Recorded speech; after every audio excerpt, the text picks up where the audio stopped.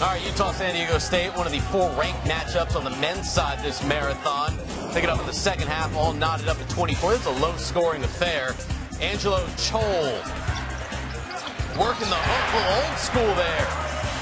Later, San Diego State up 2. Dwayne Polee out of control, can't get it. Dakari Allen, he gets another. That's a little off the mark. And how about Chol? Rebound and put back, plus the foul. San Diego State up 4. Later, same count, more from Chol. He had 8 points, 4 boards.